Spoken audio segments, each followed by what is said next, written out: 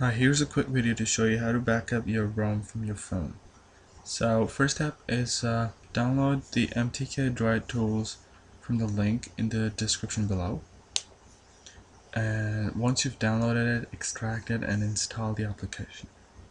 Once you've done that, you'll see an icon here into the installation directory. Right click MTK Drive tools, run it as administrator. That window should pop up in a while and give you your phone information. Make sure your phone's connected. Okay, so the first thing you need to do is root the phone. There should be a button here in this program that says root. Just press that.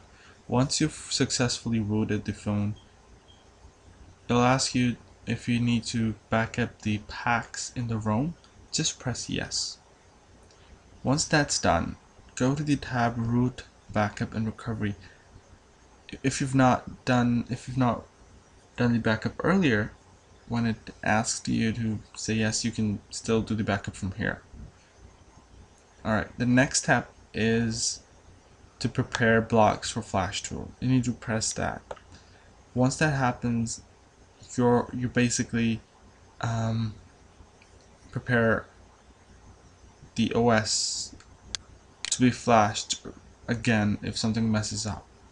So let me close this application and show you where it backs up usually. So on your installation directory, there should be a directory name as backups. Go into there. I saved mine here. This is for my phone.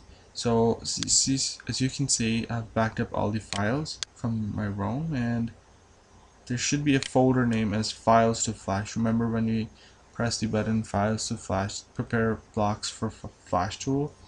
All those files should go in here. These are all the files needed to reflash my phone and get back to stock.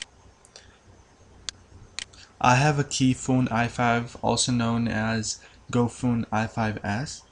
I recommend everyone posting links of their ROMs.